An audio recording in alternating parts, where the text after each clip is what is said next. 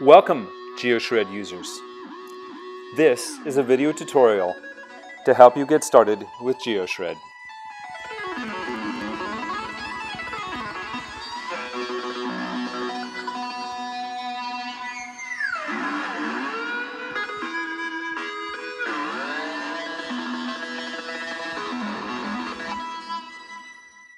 We're going to do an overview of the performance area as well as its controls.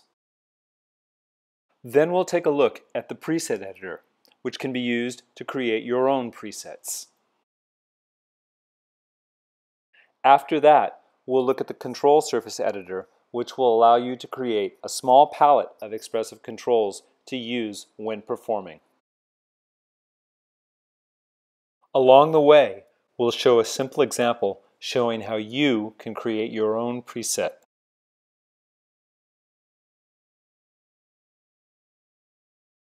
Next, the performance area.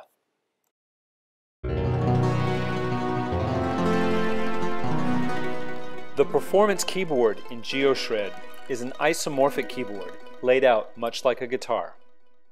There are 6 strings, and the strings are tuned in perfect force. You can play chords,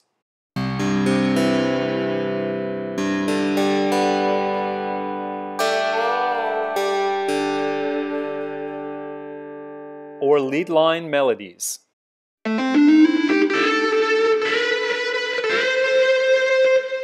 In the upper left, you'll find the octave flipper, which allows you to switch between different octaves.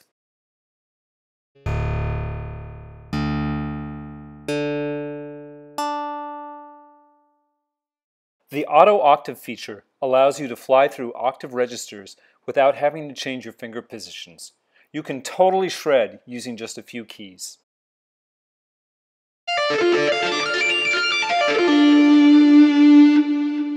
The 2D expression pad allows you to control 2 different controllers at the same time.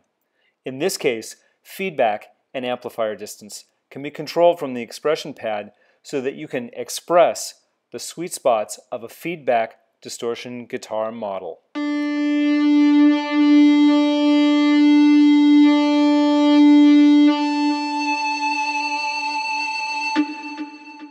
The performance controls are a part of the design of each preset. They are exported to the performance area using the control surface editor. Under the main menu, you'll find file operations and access for the editors. The question mark will bring up some sticky notes that explain what some of the controls do. The preset flipper will allow you to flip back and forth between presets in the current set list. There is a drop-down that will allow you to choose any preset. You can also choose different set lists with the set list drop-down. Here are a few example presets.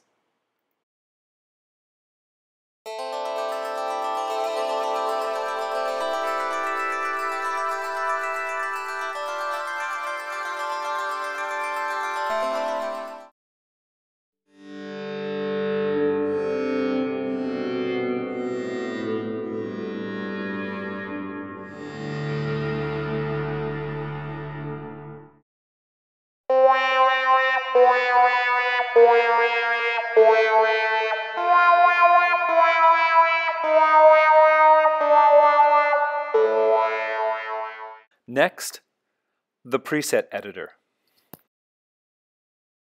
The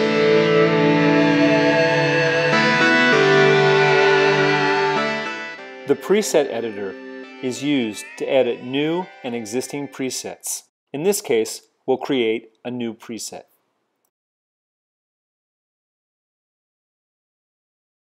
The Edit button can be used to insert, delete, or reorder effects in the preset's effect chain. Tapping on the plus icon will bring up a list of effects that you can add to your preset. As an example, we will choose a phaser, a reverb, and an echo. The effects can be reordered with a long press and a drag. The preset can be saved with the Save button. Tapping on an effect icon will bring up a full-size effect with interactive knobs that can be used for voicing.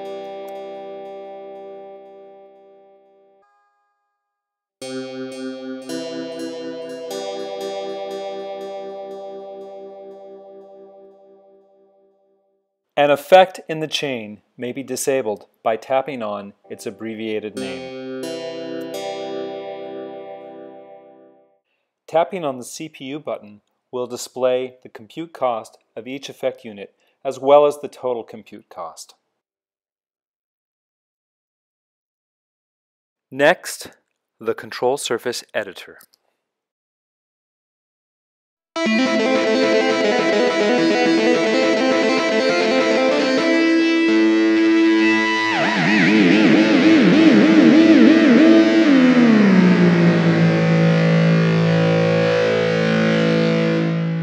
The Control Surface Editor can be used to place specific controls from your preset in the performance area so that you can use them for expression during your performance.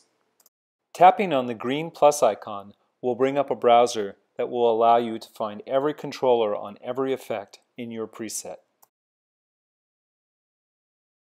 You can select the control that you're interested in, and you can choose what type of UI element will be displayed in the performance area.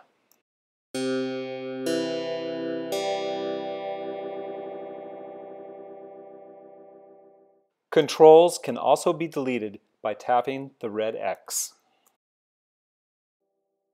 and can be reordered with a long press and a drag.